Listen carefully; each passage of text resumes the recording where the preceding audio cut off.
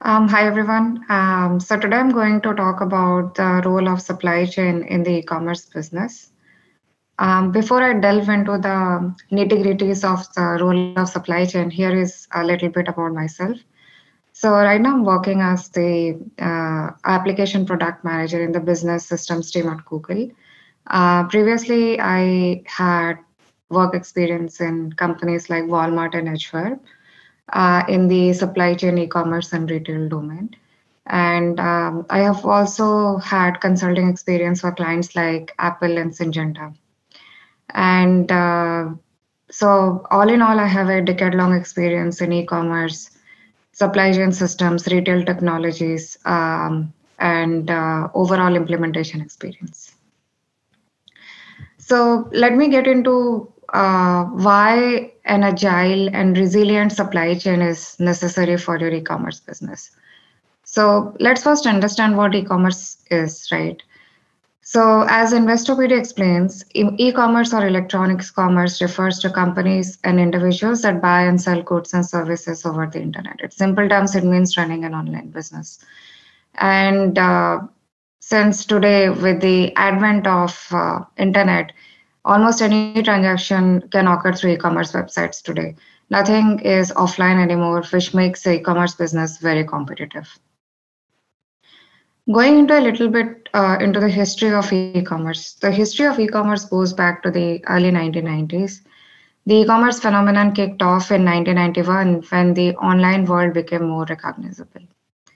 E-commerce businesses can occur through different channels such as B2B, B2C, B2G, you name it, there are different channels today. And we will talk more about the details of these channels in the upcoming slides. And by the end of 2001, business to business, which is the B2B model, it became the most effective domain of e-commerce as it roughly made around $700 billion in revenue. So you can imagine that by the end of 2001, the e-commerce space had already exploded. Now we can trace the growth of e-commerce businesses from 2001 onwards. If we speak about its growth in the last decade, according to Google Trends, it has remained steady with nominal fluctuations since 2008 until about 15-16. However, the trend of e-commerce began to grow with a promising incline since 2016 and 2017, and since then, more and more businesses began to create their online presence in order to grow in today's digital landscape. Today, it is like unfathomable to even imagine that you can have a business and not have a website or an interface of it with the customers. That is a given for any businesses that you want to start today or they're existing in the current market. The best-selling products that are emerging from categories like music, books, computers, office supplies, and consumer electronics. So these are the best-selling products in these product lines. Now, therefore, in order to get a product into the hands of a customer, it is imperative that not only the website, but the supporting supply chain and system should be robust. What I mean by this is it's not only enough to provide a website and provide a seamless checkout experience and give you the search capabilities and cutting edge website trends. It's it's in fact more important that you have inventory in your warehouses or wherever you are sourcing your products from. And the entire supply chain, end-to-end supply chain picture is robust and you have proper system to support those. Otherwise, only having a interface with your customers with not enough inventory and not able to fulfill the orders is not going to help. So there should be a healthy combination of backend supply chain system and the front-end UI applications. What is the importance of e-commerce in today's world, right? E-commerce offers a number of benefits over brick and mortar stores. It allows customers to easily find their desired products through a large database. They can research the product beforehand, compare prices, learn more from customer reviews, and then buy it once their concerns are rectified by the online customer support representative. Going to the next slide, this is kind of an infographic showing how e-commerce businesses run today, right? If you can see that you have a storefront where you have your different items that are showing in a UI, and then you can access those UI through your computer. Definitely, you need a computer or a mobile to access website or a online store. And once you have decided on which product you want to buy, you put it in your cart. And once you have put it in your cart, if there are any sale or any discounts, or if there are any auctions, you avail those, and then you check out with your payment card or any other payment methodologies if you have enrolled in a firm or things like that. Once that is done, you check out and then you buy that product, and then your order is tracked in the website, and then it is fulfilled by a warehouse. Like, all those things happen in the background, but this is more of a e-commerce website experience. And then you have 24/7 support in case you are not able to track your online order, or you have more questions about when it is arriving and things like that. So this is how e-commerce has evolved over a period of time, and how easy it has become for you to order something from a click uh, from your home. So it's that easy. Moving to e-commerce classification, there are like different kind of e-commerce businesses today, but the four notable ones are business to business commerce, business to consumer e-commerce, consumer to consumer e-commerce, and consumer to business e-commerce. So what are these different kind of businesses, right? So B2B e-commerce basically refers to trading goods or services from one business to another. So it's between business to business. The B2B model promotes online businesses to interchange goods with each other. For instance, a manufacturer sells his good to a wholesaler who then sells it to the retailer. In this scenario, the manufacturer and the wholesaler are following the B2B model. Then what is B2C commerce? It's exactly as the name suggests, right? In the B2C commerce model, a business sells the goods or services directly to the individual customers online. So with the help of B2C model, the customers can view and purchase the desired products from the retailer's online store. To give you a couple of examples, Amazon is an excellent example of B2C e-commerce model as they sell individual goods to individual customers. And there have been many B2C companies that have taken the market by storms, like Expedia, IKEA, Netflix, even because you're able to stream any kind of movie or series you want to stream today, right? So moving on to the next one, consumer to consumer or peer-to-peer e-commerce. Here, basically, the different customers can talk to one another or do business with one another, right? It allows the customer to sell their goods and services to other customers with the help of the internet. Makes perfect sense in today's digital landscape. In simple terms, this is like mobile e-commerce. The C2C e-commerce model allows an individual to sell their assets online, for example, car, house, or bike to other individuals. eBay or OLX is a great example of the C2C e-commerce model that is running successfully. Finally, consumer to business e-commerce, it is an interesting model which allows an individual customer to sell goods and services to a business. It follows the reverse path of the B2C model, where businesses create products and services for the end user.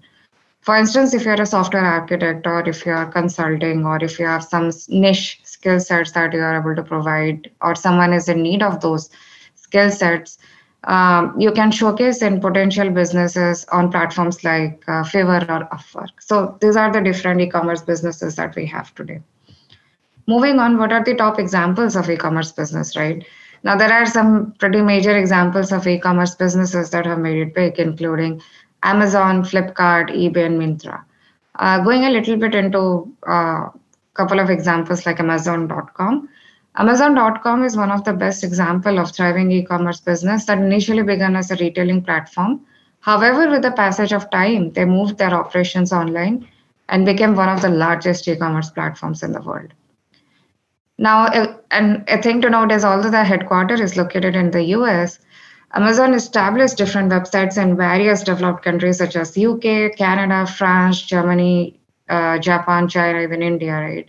And Amazon.com supports and operates retail websites for various popular organizations, including Marks and Spencer's, Lacoste, NBA, Beep Stores, Target, etc. The another kind of e-commerce business is Warby Parker. Warby Parker is an American online eyewear retailer that is headquartered in New York City. They primarily sell prescription glasses and sunglasses through their website. However, they also have more than 80 retail stores in the US and Canada. The third one is ASOS. ASOS, which stands for As Seen on Screen, is a fashion brand that showcases the latest trends as seen on celebrities. Since the e-commerce company boomed into a multi-billion dollar business, it has suddenly learned which marketing campaigns are the most effective. So this is at a high level what are some of the e-commerce businesses out there which have made it big in this landscape, right? Now, what are the different types of e-commerce business? One of them is drop shipping. Here, you don't have to store your inventory. So you are basically don't have to bear any kind of inventory carrying cost. So the drop shipping business allows you to purchase a product once you have already made a sale and have been paid by the customer. Once you get paid, you can purchase a product from a third party manufacturer or a supplier and ship the product directly to the customer. With a drop shipping model, the store owner don't have to worry about ever seeing or handling the inventory. So, like I mentioned, no inventory carrying cost, no need to bother about, hey, I have to get rid of my inventory if it is low selling and things like that. Then the second one is wholesaling and warehousing. An interesting business model that allows you to purchase products in bulk and stock the inventory is warehousing. So here you are basically in charge of the inventory and you're actually storing those. The wholesaling business model gets you better prices simply because you're buying the product in a bulk and not making a one-off purchase, unlike the previous model that we talked about. Though you can do shipments like bulk shipments and drop shipping also. Now, this B2B model, the wholesaling B2B model allows the business to sell goods in a large volume. And when do they make a profit, right? Because they have huge volumes of inventory. So the wholesaler sells the goods to the retailer who then sells it for a profit. You also sell the good individually on your website in order to enjoy better profit margin. So you can define the different channels that you want to sell your goods because you are in charge of your inventory. So that gives you a lot of flexibility here. Now, the third one is manufacturing and white labeling. The manufacturing business model has stood its ground since decades, right? And this B2B model gets paid to create the good. As far as white labeling is concerned, you aren't technically developing the product yourself. Instead, you are licensing or subcontracting it, which allows you to put your brand's name on it as if you are the owner and creator of that product. And finally, subscription e-commerce. Unlike a traditional e-commerce business where one transaction takes place, the subscription business model allows the customer to subscribe to a plan in order to receive regular deliveries of the subscription box. Moving to the next slide, and here I'll talk about what does an end-to-end supply chain look like. End-to-end supply chain involves an entirely integrated process from product design and procurement of raw materials, then scheduling, production, and then final delivery of finished product to the customer. It is further extended to after-sale service and reverse logistics depending upon the nature of the business. Now, what are the different stages in an end-to-end supply chain, right? So you have to plan for your product. You have to, based on historical sales or based on benchmarking of similar products that have been sold in the past, you do demand and supply planning of the products that you want to sell or buy. Once you have made that demand and supply planning, you source and procure the materials from different vendors. So supplier selection and creation of purchase order based on your supply plan is the second step in this end-to-end supply chain process. Now, based on your purchase orders, the vendors can, like your company, can either manufacture the products in-house or they will buy it or contract it to some other vendors who are specialized in the manufacturing of this particular product that you are trying to sell. And once that shipment of goods is ready, then you have to go through inbound logistics, inventory management, and transportation step. What that means is the manufacturer can send the shipments via ocean, rail, or air, depending upon how important the shipment is to you. Now, depending upon the mode of transportation, the cost will vary. So if you are procuring it via air, then it will be the most costly. If you are going via ocean, it will be the least costly and things like that. And that is where the transportation cost comes into picture. You have to decide how do you want to procure your goods and services from the manufacturer, whether it is in-house or contract manufacturer, so that your cost is manageable. And at the same time, you are able to fulfill the orders of your customers. And then inventory management. when you are like getting the shipment from your manufacturing location, you have to put it in some warehouse location where you want to sell your products from. Let's say, for example, you're procuring your goods and services from, let's say, India or Vietnam, and you want to store it in US, then you have to decide where exactly you want to store it, what are the storage space, what is the cost of storing the inventory, and are you able to track your inventory systematically so that you are able to track each and every product that has come as part of the shipment. And then inbound logistics is overall procuring of inventory from your contract manufacturer to your warehouse. That entire step is called inbound logistics.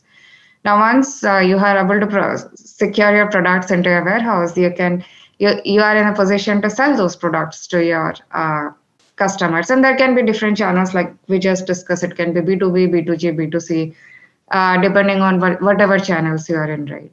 So you have to pick, pack, and ship those goods from your warehouse to your customer location, depending upon whether it's a B2B channel or a B2C channel. And again, there will be transportation cost involved here. And this is called as forward logistics. And your strategy is based on the channels like online, B2B, and whatnot. But it's the end-to-end supply chain does not end here after you have sold the product and transported the product to your end customer, right? There is something called after sales service. Now you have to make sure that the end customer has actually received it, because it is very essential to provide a seamless customer experience so that they keep coming back to you to buy more products, right?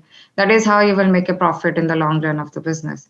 And then reverse logistics, which is the most important part of the supply chain. Like, you have to take care if there are any returns, repairs, or replacements. This is very important because this is where you seal the customer confidence in your whole supply chain process, right? Say, for example, I got a product and I don't like the product, it is damaged or it is under warranty. So I would like a seamless returns or repair experience, well, because I have paid my money to buy this product from your website. So that is what an end-to-end supply chain looks like. And to optimize the end-to-end supply chain, the above components needs to be well integrated. We cannot even a single step cannot work in silo. That is what an integrated supply chain looks like. It requires an enterprise resource planning ERP system that provides real-time information with visibility across the supply chain. There are a lot of ERP solutions in the market today. For demand and planning, you can maybe look at Anaplan, JDA, and whatnot. And for core ERP supply chain for your inventory and financials, large companies have implemented solutions like Oracle, SAP, and whatnot. So depending upon the requirements of a business and what kind of software you want to implement that give you the best possible outcome in terms of business value, you have to take a decision with your internal system team and external implementation partner and take that call accordingly. These are some of the best approaches or that can help optimize the supply chain, right? Better prediction of customer needs by implementing demand tool, lean approach to inventory management to reduce waste and unwanted actions. This will speed up the order fulfillment process and increase inventory accuracy. Human resource planning to respond to sudden changes in the supply chain, root cause analysis to identify issues in the current process, and design effective solutions. Implement end-to-end benchmarking to measure the efficacy of the supply chain. Now, what are the benefits of an end-to-end supply chain? With an integrated end-to-end supply chain design and visibility across the supply chain, businesses can better serve customer. The benefits are some of the benefits are like this: like you get to provide seamless flow of activities across the supply chain. You will be able to track each and every step in your supply chain if you have better systems implemented. Reducing delays with the ability to detect any issues across the supply chain. Let's say, for example, there are different touch points of handover. Say, for example, your manufacturer is saying that, hey, I have sent out the shipment from a factory, but your system is yet to receive that shipment. It's not showing on your system. So you will have that visibility. Okay, even though the manufacturer is saying that, hey, this shipment has left my warehouse, but it is yet to show in the system. So you cannot take really the next action on that. So you have to make these processes very tightly integrated and provide visibility to all the handoffs in this entire supply chain. You will have better relationship with your suppliers and customers because you are able to track each and every step with these stakeholders, right? You will have complete visibility of all the steps that can reduce risks, operating cost, and predict and plan to meet the needs of market changes. These are essentially like having a robust system infrastructure will help you weather any kind of unforeseen circumstances like COVID, or if, for example, something is stuck and you are like very resilient in responding to these different market changes. And there will be transparency and ability to view blind spots. There are no offline transactions. Everything is systematic, and you are able to take a call and do historical analysis of the different transactions that have taken place for your business. Reduce labor and material cost by removing waste in the process. Now, moving on, this is a pictorial representation of what an end-to-end supply chain look like. Like I said, you plan uh, what amount of or what quantity of goods and services uh, you need to manufacture or in-house, or you want to give an order to some vendor or contract manufacturer, depending upon the kind of business you are in.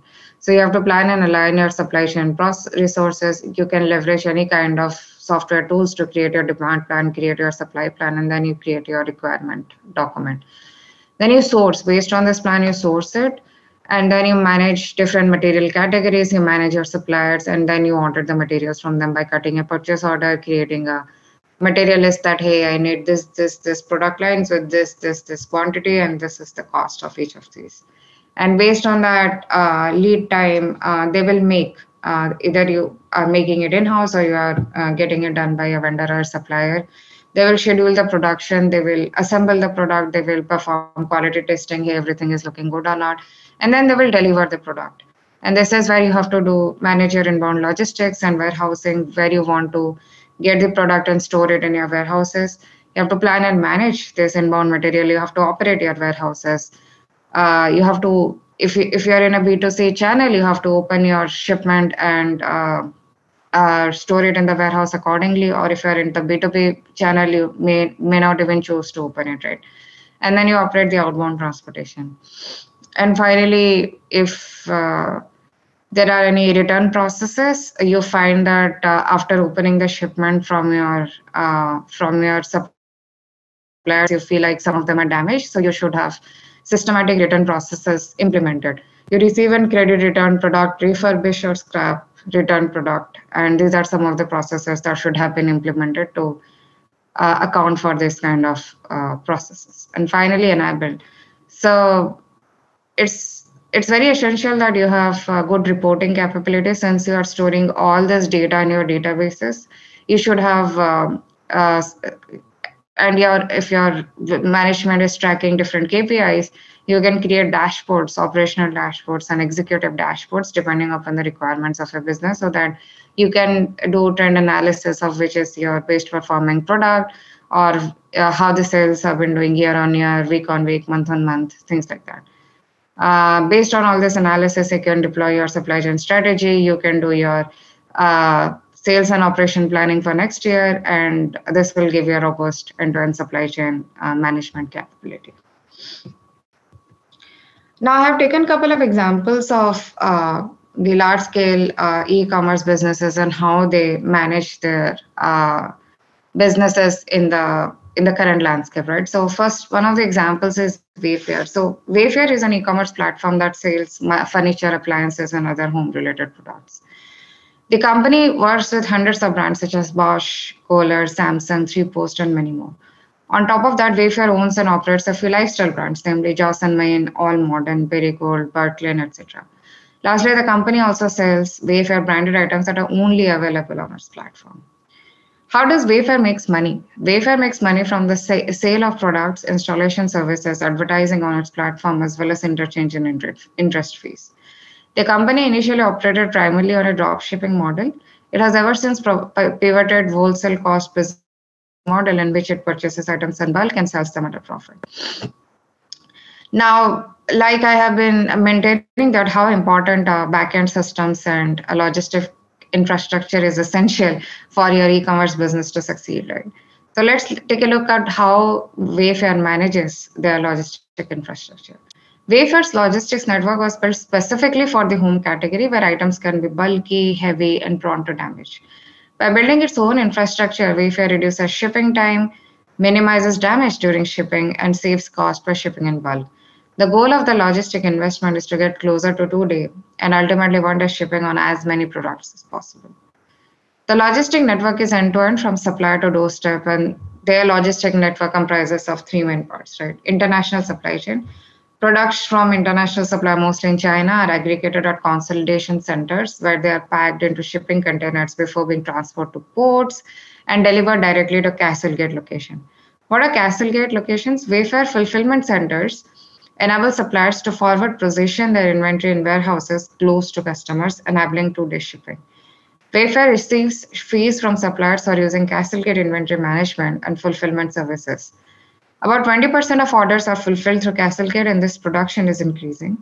The remaining orders are fulfilled by Wayfair's historical method, where orders are dropshipped directly from suppliers and delivered by external carriers like UPS, FedEx, etc., or any third-party trucking or last-mile home delivery agents. And finally, Wayfair delivery network. Wayfair ships the majority of large parcels by directly managing middle mile and last mile deliveries, enabling shorter delivery times, higher quality deliveries, less damage, better service, and more accurate delivery tracking. Going to the next slide, this is a pictorial representation of how Wayfair delivery network has been able to reduce the number of touches and the delivery time as compared to the traditional dropship model for large parcel example. So as you can see in Wayfair model, they have consolidated the warehouses and their docks, and they do full truckload transportation for only Wayfair products. And Wayfair last mile delivery agent or third party then transports the goods to the end customer in New York or wherever the customer is based out of. Earlier, there were multiple stops in the traditional dropship model, as you can see. There were different touch points, multiple stops, and carrying non-Wayfair products. So this led to a lot of delay, and the entire supply chain was longer than what was anticipated. So this is how Wayfair has optimized the delivery systems, which is a great example of why you should have robust systems and capability to support your online e-commerce business. Moving to the next example, which is Home Depot. With over 2,300 physical stores in North America, accompanied by a strong online presence, the Home Depot business model is focused on the sale of tools, construction products, appliances, and services for home improvement projects. And how does Home Depot makes its money? Home Depot makes most of its money through sales of home improvement goods and related services. Home Depot sells a wide range of building materials, decorative products, home improvement goods, garden and lawn products, and whatnot. And they generate massive revenue from the sale of these products. Home Depot offers professional services to its customers through its vast network of professional contractors, tradesmen, remodelers, and small business owners that assist its customers. They help customers to handle small and complicated home improvement projects. So this is how Home Depot make their money through sales and through their installation services and other channels, right? Now coming to their supply chain fulfillment network. So Home Depot has an omni-channel supply chain fulfillment network. Digital is unequivocally Home Depot's fastest growing business, but online sales growth is actually being facilitated by the company's brick and mortar store network. Around 40% of Home Depot's digital sales are fulfilled by the physical stores. The Home Depot retail strategy has emerged as one that combines elements of both online as well as stores channel to drive sales growth. The fulfillment option that Home Depot currently offers are BOPIS, buy online, pick up in store, BORIS, buy online, return to store, and buy online, ship to store, omni-channel fulfillment options. So what I'm trying to get at is Home Depot has actually bridged the gap between their online business and their offline distribution network by implementing an omni-channel supply chain fulfillment network. And they have been able to achieve it through different methodologies like BOPIS. You can buy online and you can just come in and pick up in store. And this is being implemented across all the e-commerce businesses today. And then BORIS, you can buy online and you can return it in a store as well. And and they are also trying to get into other methodologies like BODFS, like buy online and then deliver from store. Home Depot's omnichannel supply chain fulfillment strategy is exemplary, and it hasn't just been built by a great focus on accommodating the rapid growth of its e-commerce capabilities. Rather, that was restructured its whole supply chain network in order to integrate the experiences of in-store and online commerce. And this is a pictorial representation of one Home Depot experience or omni-channel Home Depot experience, as you would call it. They have stores which drive greater convenience and speed for customers. They have associates which maintain a competitive and agile workforce. They have interconnected experience. They try to create the best interconnected experience by harmonizing the experience between stores and online. This improves personalization as well as enhances website ease of use, like search, user experience, etc. Then product and innovation, definitely, if your product is not good, then you won't sell it, right? So they maintain the position as number one retailer and product authority. They optimize their assortments, advanced localization, and first to market approach, expand decor categories online. And they have, like I said, they make their revenue through professional services as well. They deliver their one integrated approach for their pro customers. They build new personalized B2B web experience, broaden assortment, and expand interconnected experience for services. And of course, supply chain and delivery, which is one of the most important key of the end-to-end supply chain experience. They offer fast and most efficient delivery in home improvement. They have expanded same-day and next-day delivery option, open additional fulfillment centers for faster customer deliveries and whatnot. And this is one of the last examples that we would walk you through, which is the Uber Eats business model. Everyone knows what Uber Eats is, since most of us uses Uber for our day-to-day transportation. Uber Eats is a three-sided marketplace connecting a driver, a restaurant owner, and a customer with Uber Eats platform at the center. The three-sided marketplace moves around three players. Restaurants pay commission on the orders to Uber Eats. Customers pay the small delivery charges and at times cancellation free. Drivers earn through making reliable deliveries on time. The ambition of Uber Eats is to become the go-to last mile delivery platform. It started with food delivery, but it aspires to become the go-to place for last mile delivery. And like I mentioned, they have this complex three-sided network dynamics between eaters, restaurants, and drivers. The existing underlying platform gives riders and drivers additional options. Like Uber Eats distribution leverages on a solid brand and infrastructure, which have been stressing upon, built over the years, and a playbook to connect local and national policymakers to stabilize the service worldwide. And this is a pictorial representation of your customer basically places an order through Uber Eats. Uber Eats has its network with the restaurant partners. They place the orders with them, and then a delivery partner will pick up the order from the restaurant and deliver it to the customer who placed the order online. Now, these are some of the key challenges that are faced by firms in the e-commerce space today, right? Data security, online identity verification, attracting the perfect customer, customer experience, seamless customer checkout, and whatnot. Customer loyalty, customers should come to your websites for buying certain goods and services and not go to other customers with the plethora of options that are available to them.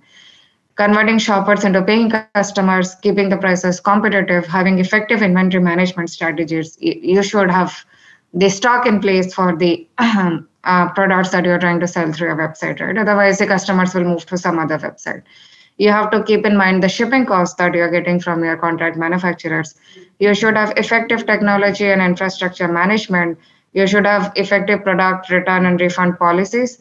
And you should have good omni-channel strategies as well, so that to bridge the gap between online and offline e-commerce marketplaces. And then finally, you have to invest in sustainability to make sure that you are not causing unnecessary harm to the nature that we are thriving in, right? So finally, how can an e-commerce product manager help? These are some of the roles and responsibilities of an e-commerce product manager on a day-to-day basis, right? You ensure that e-commerce sites run smoothly. There is no glitch or there is no issues with the interface that you're providing to your customers. You are able to build robust systems to handle inventory and financials. You invest in systems that provide end-to-end visibility of a given product lifecycle. You define efficient processes in conjunction with your stakeholders.